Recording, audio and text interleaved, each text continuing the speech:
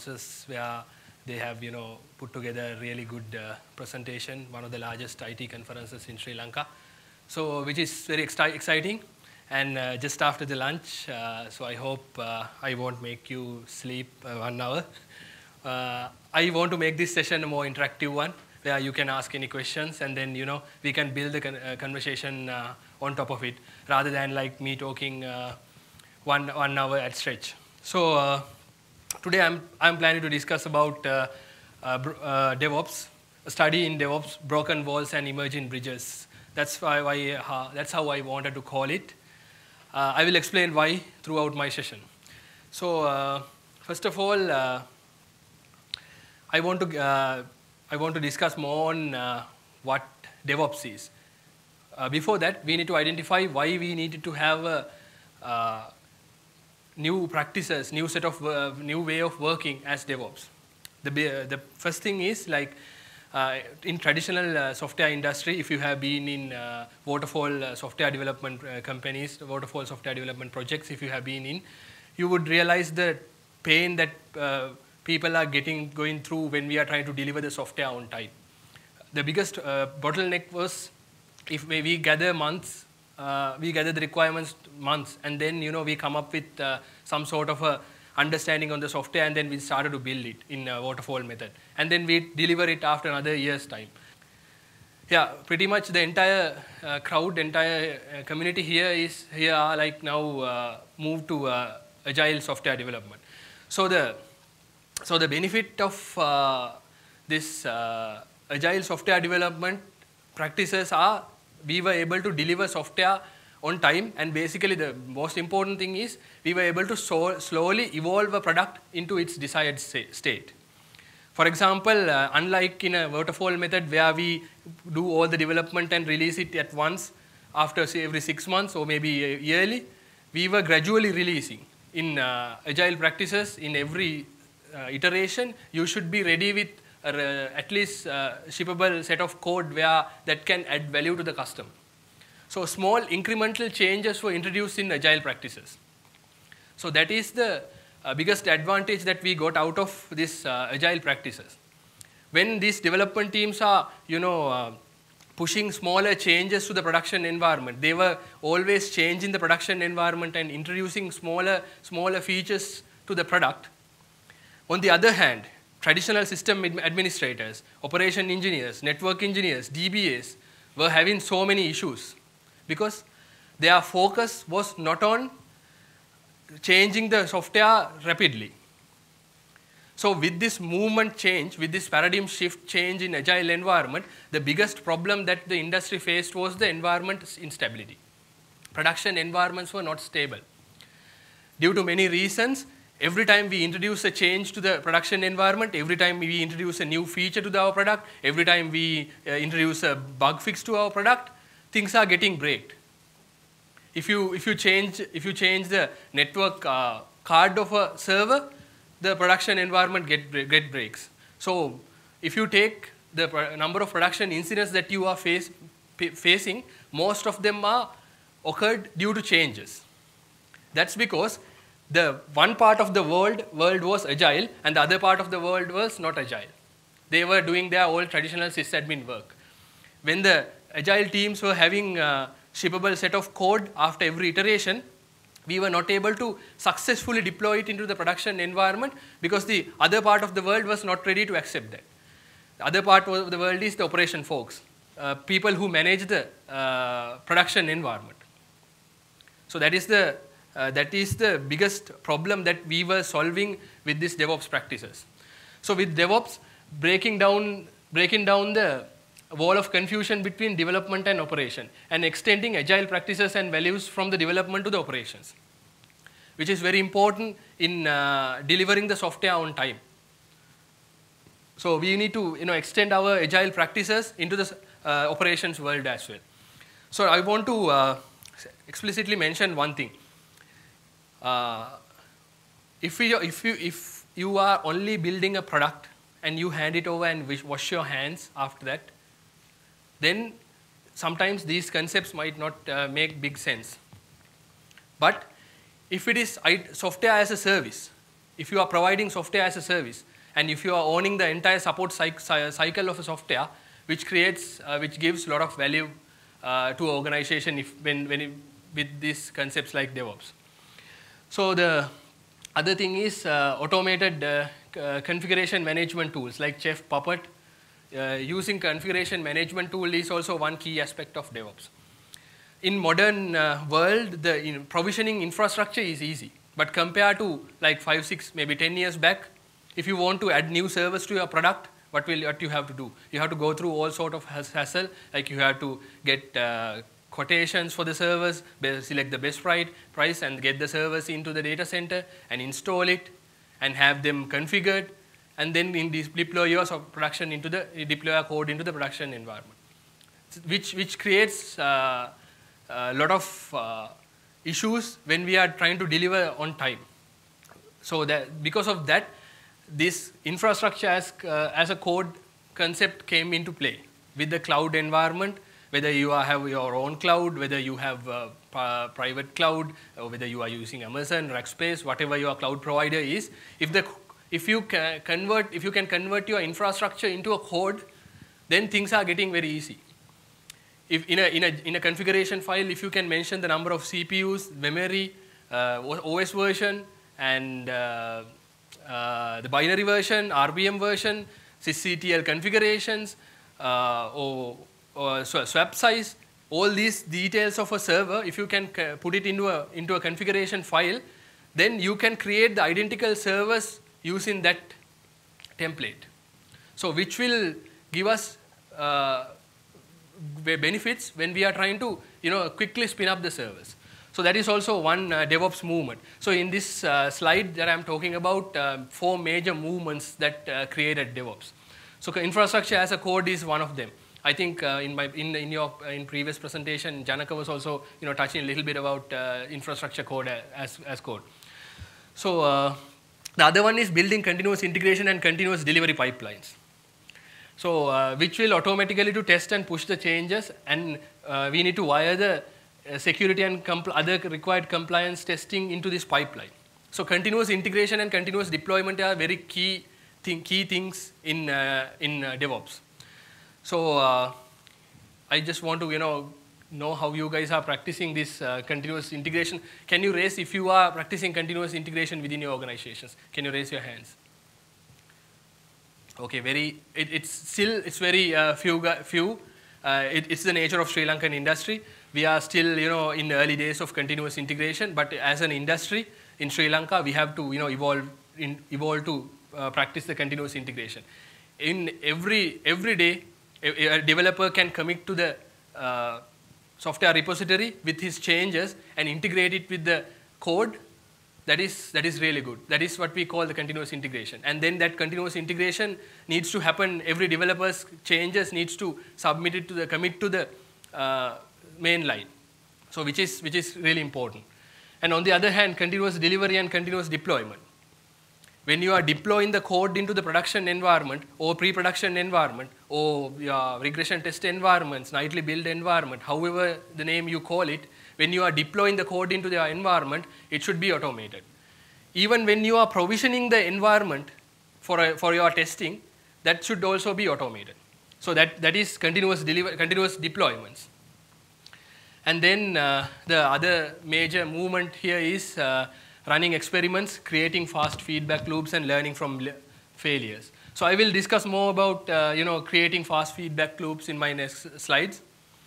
So throughout this DevOps movements, everything is targeted towards delivering software with quality and with a very high quality, and also deliver it within time. So those are the main aspects that we are looking at by implementing those practices here. So when you are implementing DevOps, I would personally I like to use this model, which is we call CAMS model: culture, automation, measurement, and sharing. So if it is a very small organization, a startup, let's say if it is a startup, you might be having a developer who's talking to the software, who's talking to the customer himself. or he might be doing the production deployment as well, if it is a very smaller company. But if it is a medium to large scale companies, then there is a distinction between these functionalities. We have a separate department for operations and we have separate departments for development. There are people who develop the software and there are people who manage the software in the production environment. So because of those silos, it's really hard to implement DevOps practices within an organization. So first thing that we need to implement is culture. We should build a culture where operations and developments are working together in order to, deliver the best to their customers.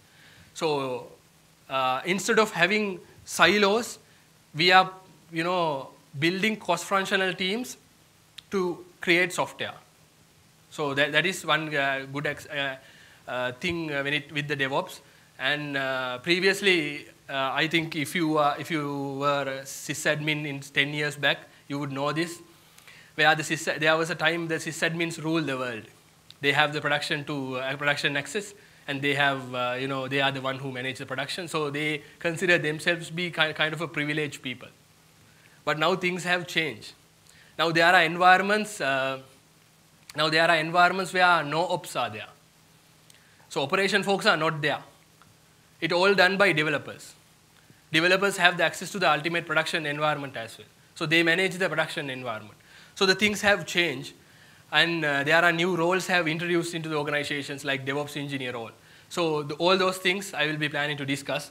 And this culture is really important because we need to build, we are not implementing a procedure. We are not implementing a practice like ITIL here. We are implementing a new culture. If you take Facebook, Google, Amazon, all the Etsy, all those major companies in the world are now moved to DevOps practices. They are DevOps companies now. In my presentation, I will touch a little bit on some of these social network engineering, social network companies, how they have implemented their pipeline, how they have delivered, how they are delivering the software to the customer. So basically, it's all about creating a culture where operations and operation people and the development people are working closely together. And the other important aspect is automation. With DevOps, we are expected to automate every repetitive task. Every repetitive task needs to be automated. So I believe engineers should not waste time on doing repetitive tasks. Then he's not an engineer. If you are an engineer should automate everything because the engineering work is automation and execution work is just a script. So in modern world, if something is repetitive, definitely I believe that needs to be automated. So automation is a key concept in DevOps. You might have to automate your delivery or deployment or continuous integration, your build creation, your test, acceptance test, unit test, whatever it is, everything needs to be automated in a DevOps environment. We might not be able to get there overnight, but slowly, gradually, we should come up with a way of doing it. And then sharing. Sharing is also one thing where I talked about previously, where these how the operation folks needs to share their experience and knowledge and feedback with the development teams as early as possible. So I discussed this in my previous slides as well. So continuous delivery goals are low cycle time and high quality. Before that, continuous delivery is the backbone of DevOps. So that's why I picked the continuous delivery part here. Continuous delivery means like you deliver your software to the customer's hand safely with a high quality. So low cycle time is really important. If the development team takes 2 weeks to come up with a new feature, and if it takes another 2 weeks to deploy it in the production environment, it's a waste. So we need to eliminate that waste by doing various things, including automation, which we are going to cover. So that is one key aspect that we are looking for. So low cycle time. And then high quality. We need to integrate the quality into every step. So for example, if your product is supposed to comply to any security measurements that that is being introduced, then you need to integrate those security testing into your deployment pipeline. Then what will happen is you can automatically get that security clearance in your pipeline itself. So quality, when it comes to quality, it might be having various non-functional requirements. Non-functional requirements should be there, like performance, handling load, security. Many things can be covered, but ultimately the goal is to have a low cycle time and with a high quality products. So a couple of sessions that I did in Colombo, many presentations, I used this picture, because this is the picture of Toyota, how they build their cars, and they have a deployment pipeline, the Toyota belt. In their belt, how they build the cars is really fascinating. So there are many things that we can learn out of lean organization like Toyota. If you happen to read about how Toyota is manufacturing their cars, it's really fascinating. So their production line is very sophisticated, and the production line is always busy, and it's always delivering the cars to the to the customers. So that pipeline is its concept of a lean and Six Sigma concepts are there. So I just mention it here to get a very good opening for what I'm talking about in deployment pipeline. So here I have mentioned a small deployment pipeline, how we should deploy and how we should create a deployment pipeline. Initially, I believe every developer, every developer every day at least once should commit to the software repository on what they are developing. And then once the commit happens, the compilation should happen. And it will verify whether you have any syntax errors or not. Then compilation will automatically happen, and then unit test needs to be run against that build. So the unit test coverage is really important. When you are developing softwares, unit test coverage is really important. So at least more than 90% of the unit test coverage will give us a good clarity on the code itself, because unit tests are basically there to see whether code is behaving the way that developer is intended to behave. So it's really important to have unit test. In initial stage, when you commit to the software repository, after compilation, the unit test should happen. And then static analysis checkers like SonarQube needs to be integrated there. So I just use a sample tool there. For example, a tool like SonarQube might give you a good visibility on the code, whether there are duplicate lines or code coverage. Likewise, there are many aspects that it will measure. So initially, when you commit to the environment, all these compilation, unit test, and static channel analysis checkers should automatically run. And then build installers should also happen. So once it is done, then it should be deployed into the next in the next environment. Then you should have some sort of artifact, whether it's a .so file, .jar file, .net assemblies, whatever it is, you will have something. You will have something that can be deployed, so that you can get that deployable artifact, and then you need to implement it automatically. You need to deploy it into a next environment to do the automated acceptance testing. So acceptance test automation is also a really good thing, really important. It's very important in deployment pipeline. So when you automatically deploy to the environment, the acceptance test will tell you whether the business case is achieved through that code. If the business case is not achieved, then we will be having issues. So in a deployment pipeline, next step should be to automatically test this. And then after that, it should go to a capacity testing. It should deploy it into another environment to do capacity testing. So the capacity testing is also need to be automated. You might not be able to 100% automate the entire capacity testing plan, or maybe in your acceptance test as well. But the major portion of this testing needs to be automated. That is really a good thing when you are building a proper deployment pipeline in a DevOps environment. And then you might be having manual exploratory testing, where you give a UAT environment to a customer to go there and feel about the product, and then they can give their feedback. And then finally, you can release to the production environment.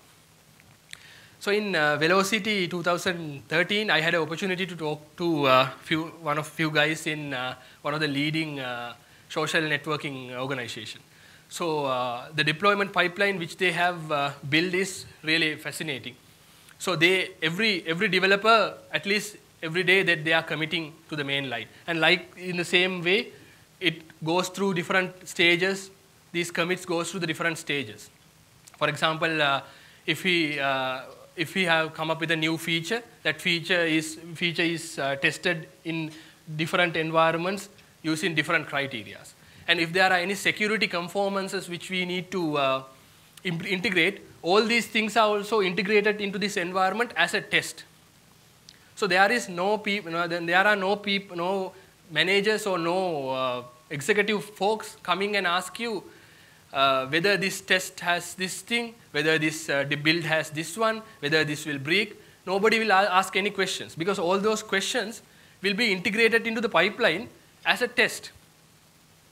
So that is the most fascinating thing. So that social engineering organization, once everything is done, they deploy initially to their own employees. They deploy the changes into their own employees, their own accounts. So once the employees are utilizing those features for some time, then they are implementing it to the wider customers all over the globe. So for many organizations, they have a sophisticated deployment pipeline. If you take Amazon, they hold a record for the deployments. They do every deployment in 11 seconds, every 11 seconds that they are doing a deployment. So they hold a record. In Facebook, they release twice a day. Many Google applications, they release at least 3-4 times a day, 3-4 times a week. How they release so fast? They release so fast because they have automated, sophisticated pipeline where every commit will traverse to the release state. For example, you might not want to deploy every commit into the production environment itself. But ideally, every commit should go in this pipeline till the pre-production environment. That's how it should work. In such way, you can decide which final commit that I'm going to put it to the production environment. Which I'm talking about is a kind of a very high level. Sometimes you might feel it's really hard to achieve. Yes, of course, it's really hard to achieve because if you take Facebook, Google, Amazon, those are different companies, and we are totally different companies where sometimes we only work for a specific product and we are not working in a software as a service method. So we are just building the software and handing over the software to the client. So we might be different from them. So there is an argument that some people are saying for startups, DevOps and continuous delivery is good. But for well-established organizations, it's hard. It's a myth. But why they say is there is a huge amount of changes that we need to introduce to get to this level. You have to invest a lot of time to automate all the acceptance testing. You have to invest a lot of time on automating unit testing and coming up with unit testing.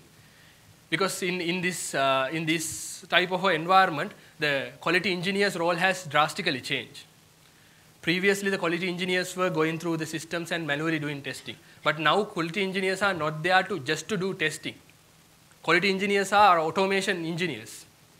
They can automate the unit test. In some organizations, they have while the user story is built by the developer, the quality engineer is creating the unit test parallelly.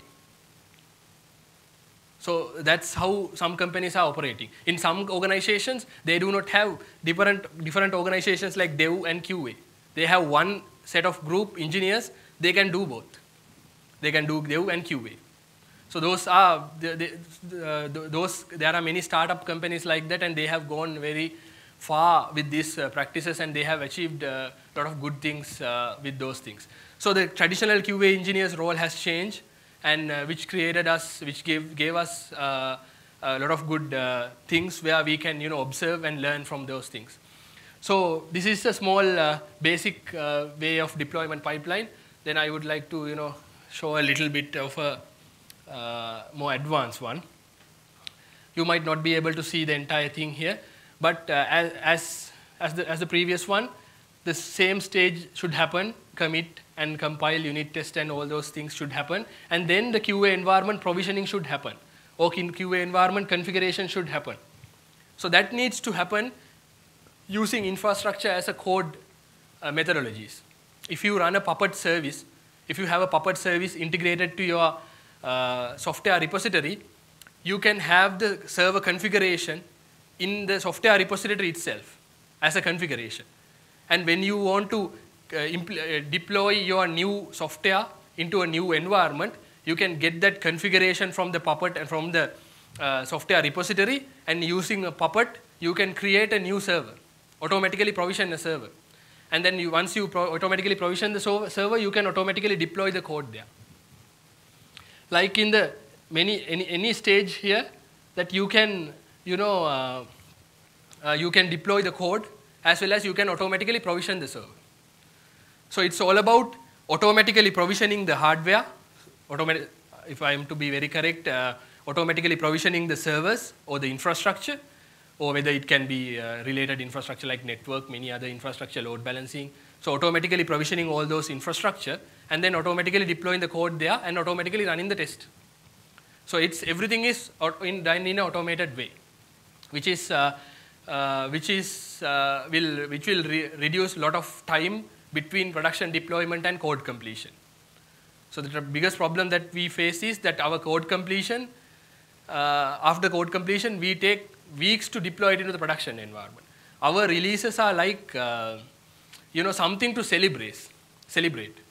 When we do a release, we have a party, and we have after party, and we go to have a drink and all that, right? But it's not like in the companies like in Amazon or Facebook or Google. If they are to party after every release, they have to party 3-4 times a day, because they do releases that frequently, and they are introducing smaller changes. They are not bringing all those changes as a bulk and putting into the production environment. Have you ever seen that when you get up in the morning, the Facebook was totally changed than it was yesterday? It's not, because they are introducing smaller changes. So they are incrementally adding few smaller things. But you might be having many questions. For example, if you are a bank, if you are providing systems to bank, in certain regulations are there in banks. Banks, you might not be able to gradually introduce changes every day. There are certain regulations. In such cases also, DevOps has ways to handle it. I think if I discuss it more, it will be out of the scope of my presentation. But if you have such requirements, just please talk to me after the presentation. I will explain how DevOps can help there. So production environment provisioning, till the production environment provisioning, the entire thing is automated. The benefit here is, in every step, there is a feedback is generated and it's sent to the developer. In the commit stage, the feedback is sent to the developer and says, if the commit fails, and if the build, in the build stage, if the build fails, that the developer will get to know it. He will get to know that I am having some syntax errors in my code. Then he'll have to, fix it and put it again. So in static analysis checkers, there is a feedback that goes to developer. In automated acceptance testing, there is a feedback goes to developer. So feedback is early. That is very important. In modern software industry, what will happen usually in some organizations, what will happen is, especially in Sri Lanka, I have seen that you are working on some project, and then you build and you commit all these things, and you create it, and you ask the operation teams to handle it, put it to the production environment, and then you move to a different project. After 2-3 weeks, then operation folks are coming back and saying, okay, this is not working in production. Now, by that time, you have moved to a totally different project or totally different feature. That's because this feedback is not generating as early as possible. So in this situation, the feedback is generated as early as possible. when I commit the code into the software repository, once these automated acceptance tests are running, if it fails, I get to know that my code is not working. It doesn't deliver what business is expecting from me. It won't take months to get that to me because it is automated and it is automatically giving the feedback. So that feedback loop is really important. In DevOps, it's all about feedback. Yes, two questions. One is about, we were talking about Facebook.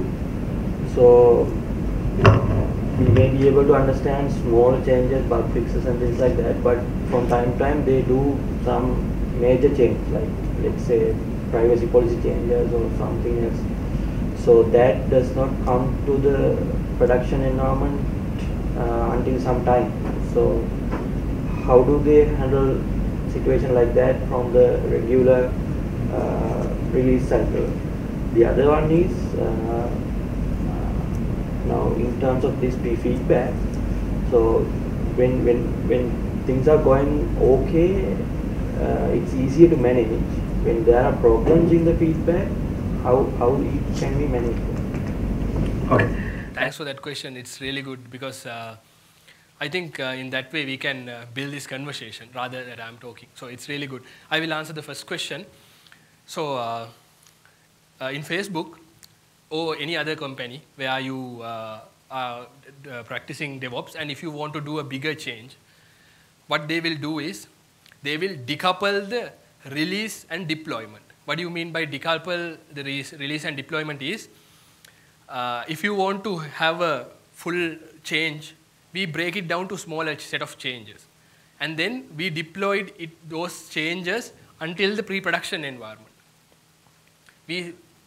All these changes are gradually, we put into the pre-production environments, smaller changes. We keep adding those smaller changes. We test all those things, smaller changes.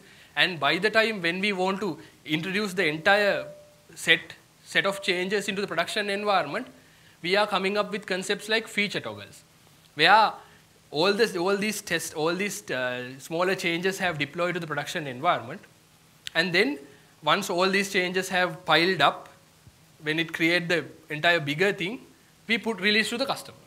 Until that, we are not releasing to the entire thing to the customer, but they are in the production deployment pipeline till the staging environment. To do that, software architects and the software engineers need to really think about how we can modularize these changes.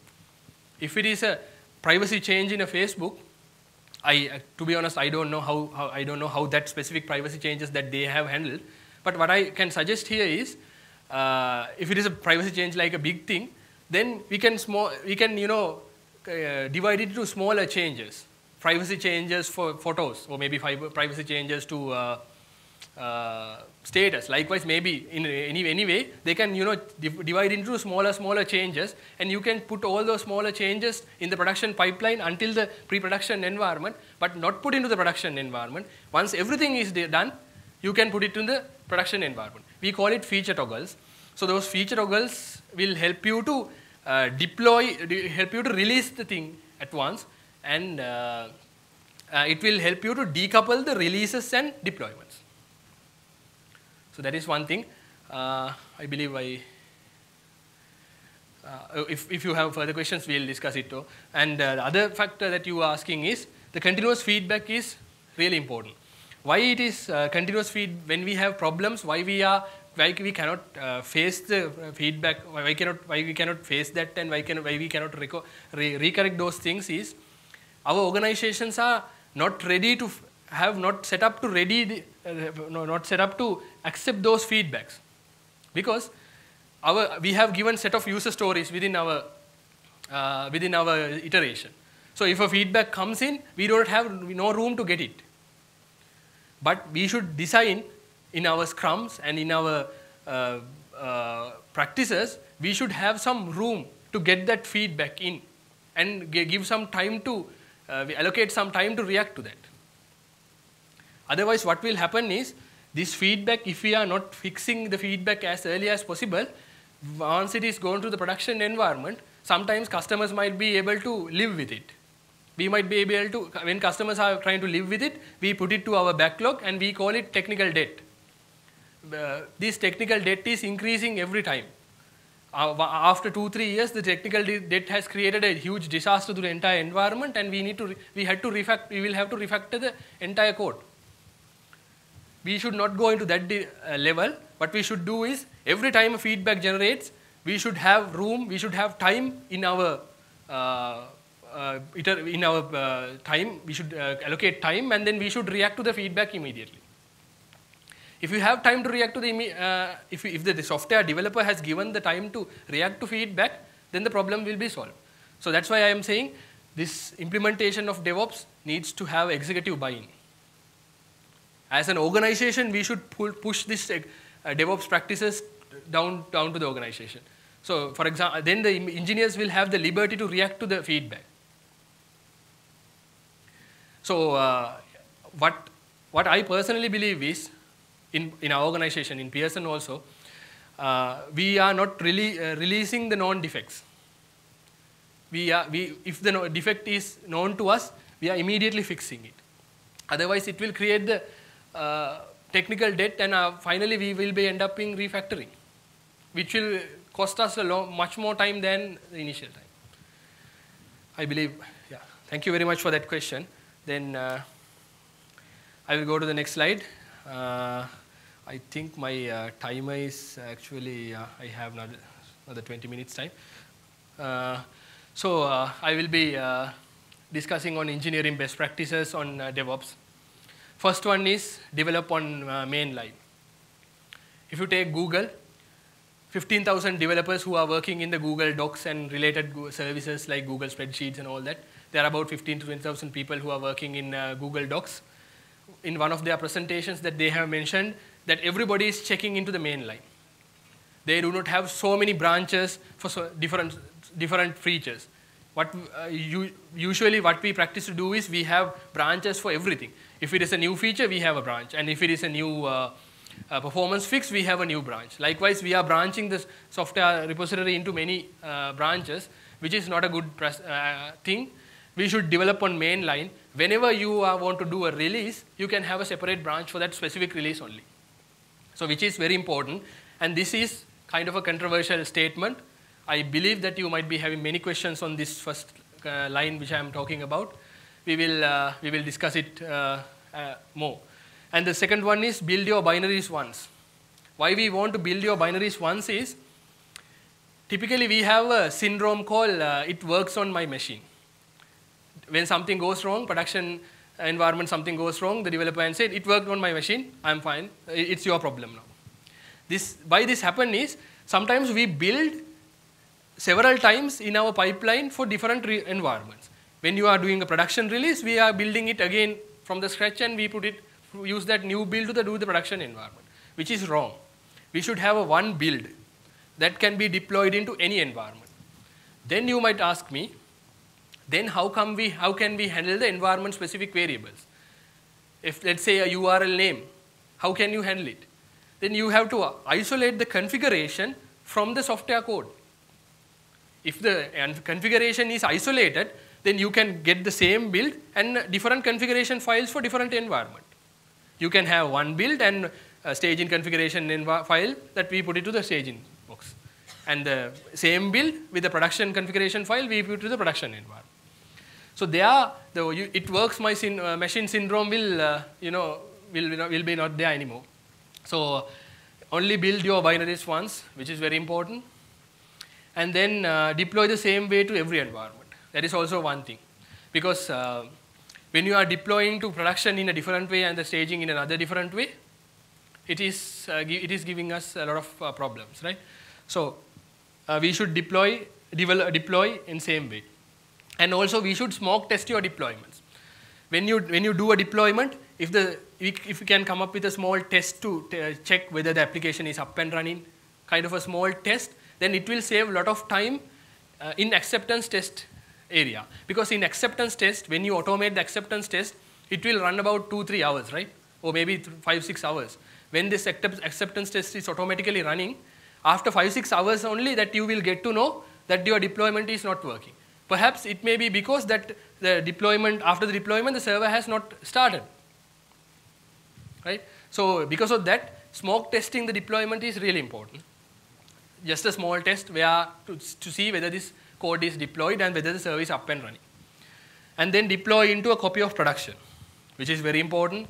And one of the very good practices, I'm emphasizing the need of the copy of production.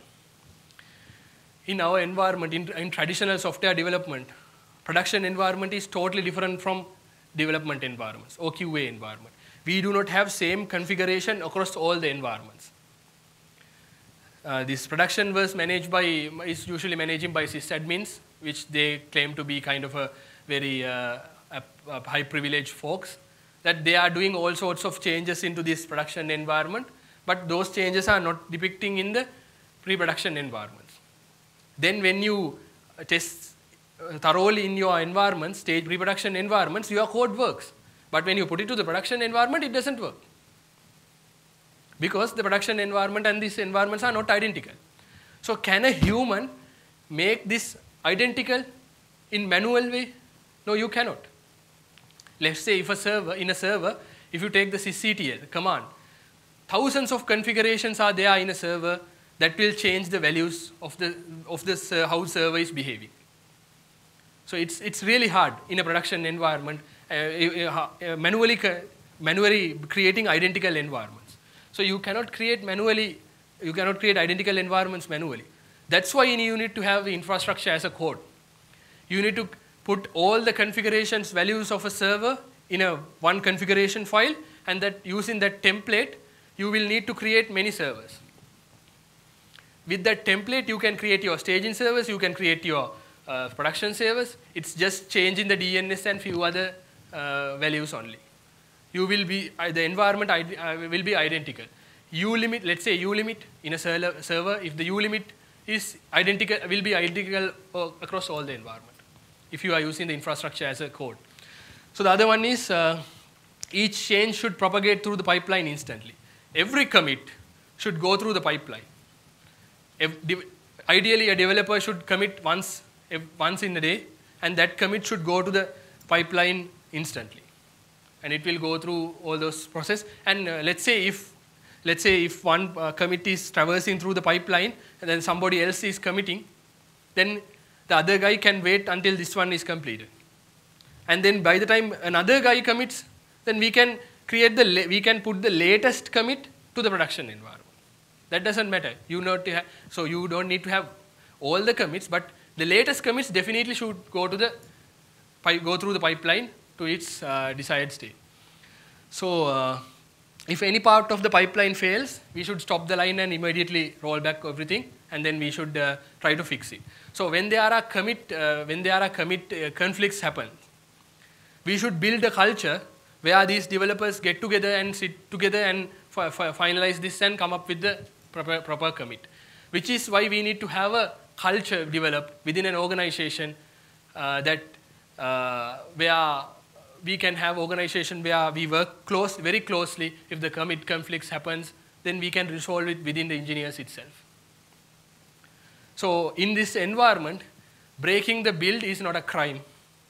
But if the proper test is not in place to track it, then it's a crime.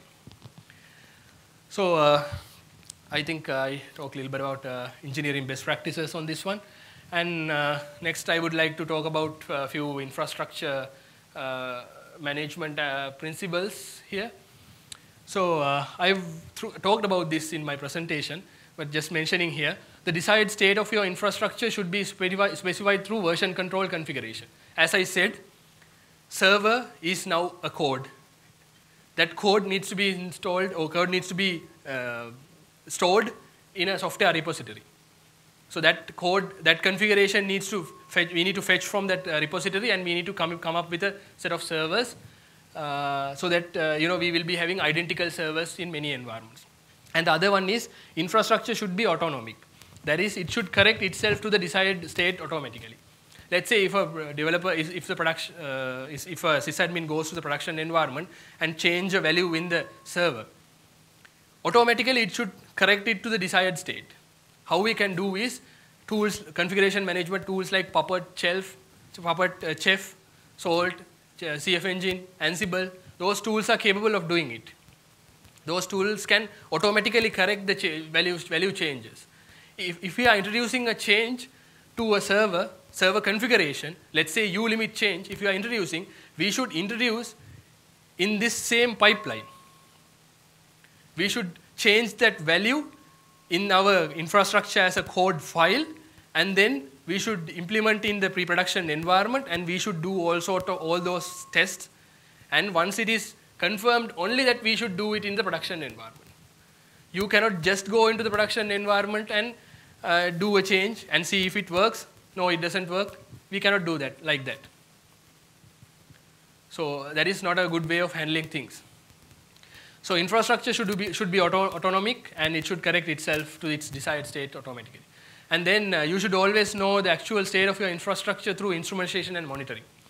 Instrumentation and monitoring is really important, whether it can be CPU, memory, disk space, network bandwidth, whatever it is, everything needs to be properly monitored, and we should react to any changes that are happening to that infrastructure. Let's say a disk is filling 100%. That is a change to the environment. We should be able to immediately react to that change. If we have proper monitoring and instrumentation in place, we can do that. So infrastructure management is really important in a DevOps world. So my entire session is about continuous delivery and DevOps, which is a very broader topic. I'm having really difficulties in explaining everything in this domain. So I thought of bringing most valuable concepts here. If you have further questions, we can talk about it more. And then next, tools and technologies. So tools and technologies which are mainly in DevOps are version control and artifact repositories. You might have worked with SVN, GitLab, or in IBM they have a software repository called ClearCase, which is really good, and they are coming up with a stream-based software development rather than branching. So rather than branches, they have a new concept called stream, which is really good. So there are so many version control systems. As a DevOps engineer, the DevOps engineer should be capable of identifying the pros and cons of all these, many of the major software version control systems, and then use the best one appropriate. And CI/CD tools like Jenkins, TeamCity, Bamboo, and Go. I personally like Go because it has a very good way of showing this in a dashboard. In a pipeline, you can see the pipeline, how it behaves in a dashboard. Then any developer in his desk can see if you have a screen over there that my commit is now at this acceptance test level. So he can see that. So which is really good. And static analysis checkers and automated test frameworks, really important. Now we are moving into acceptance test driven development methodologies. So automated test frameworks are really important here. And also security scanning tools. If you are building systems for banks or any other financial organizations, the security is a must. So all the security tests needs to be integrated into the pipeline. So there are tools to do that for the security scanning as well. And then automated release deployment tools as well. People are coming up with different tools for their own needs, but there are some standard tools as well. If you take a Factor, Factor is a really good tool. You can orchestrate all these steps using Factor. And configuration management tools, I was talking about many times on this one, Puppet, Chef, CF Engine, Salt, Ansible. So those are really good technologies in this one. And containerization and virtualization technologies. I heard Janaka was talking about containerization technologies. I think he was talking about Docker, I believe. But anyway, this containerization and virtualization is a really good way of handling things, because then you can come up with a server or come up with a container where you can install all the software which you created in that container, and you can push that same container to the production environment itself. So nothing will be changed. The underlying infrastructure configuration changes, differences will be not there, because we are moving the entire set to the production environment as a container. And structured storage text file formats like JSON, YAML is also needed. So it's a wide spectrum of tools and technologies. I thought it's worth mentioning here. And then finally, DevOps engineer. I got a request to talk about a little bit about our DevOps engineer as well. In Sri Lanka, we do not have a lot of DevOps engineers. So I did not introduce myself at the at the presentation. So I just wanted to introduce in this slide about myself. Which is usually which is not usual, but I'm application engineering manager for Asia Pacific region and EMEA region. I manage 2 teams in both the regions. Both these teams are having a set of DevOps engineers, about 40 engineers that I manage across these regions. And I have been working with DevOps for the last 3.5 months, 3 to 4 years, I believe. Last 3 to 4 years, I've been working in DevOps, as well as I do consultancy work for many organizations in Sri Lanka as well. So I wanted to create an awareness on the DevOps engineer role in Sri Lanka. If you take in Google, Facebook, they are the highly paid engineers than developers and than traditional operation folks. In Sri Lanka, we still do not have a lot of DevOps engineers who are capable of building DevOps pipelines. So software engineering skill is a very important thing for a DevOps engineer.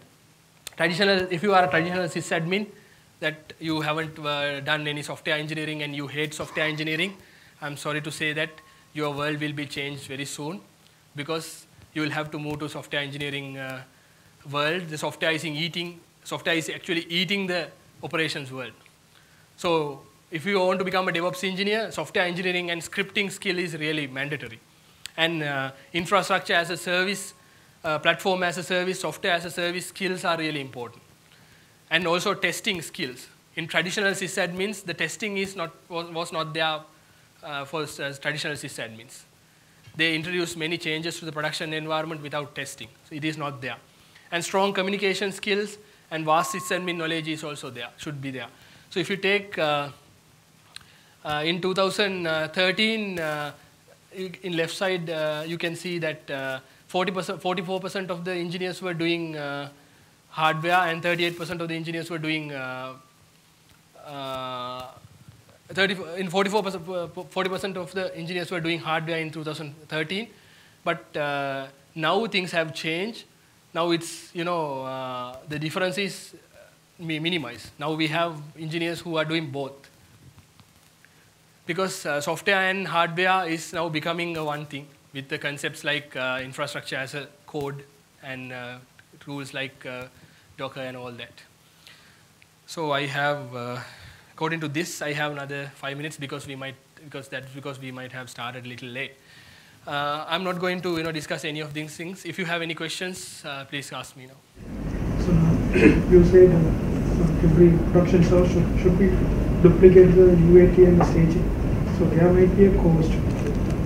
Say we can have the same RAM and all the other hardware component of the UAT and the staging cell. So what is the solution? Yeah, I believe the one thing is, if you are running on a cloud, the solution is there, because in a cloud environment, you can spin up a server whenever you want and you can shut down the server. So if it is a cloud environment, the cost is not a big aspect. When you want to spin up an environment for the new commit, you can spin it up and you can do the testing and then you can shut it down. But if it is a traditional environment, traditional data center environments, which is very hard, then if it is virtualized, then in the virtualized environment, we can come up with our own scripts. We can come up with our own scripts to talk to the APIs in the virtualization environment to automatically spin up the servers. That is one way of handling things. So that whenever we need to have we can have a pool of hardware, and then we will spin up a server for that pool, out of that pool for the specific test, and we shut it down again. Because the configuration is anyway there in the configuration file. It's just a matter of getting that configuration file into the virtualization environment and automatically spin up a server. But the other way of handling this problem is you can have scaled down environment. Unless you are doing performance testing for acceptance test or any other test, you can have a scaled down environment where you might not have the same memory, same RAM, but the configuration should be a scaled down version, not a totally different version. Let's say the U limit in the main environment, if the U limit is 10,000, the second server, in the pre-production server, the U limit should be scaled down proportionally to meet that requirement. So in that way, we can achieve something somewhat better. But ideally, only for performance environments, that we should have identical environments that you can automatically spin up and you shut it down once it is done. But for any other acceptance, QA, and any other testing, you can have a scaled down version. Yeah, in this testing pipeline, what about external services, databases? How do you manage changes across those? Yes, which is a very good question. Let's say in this deployment pipeline, there are 4 components that comprising of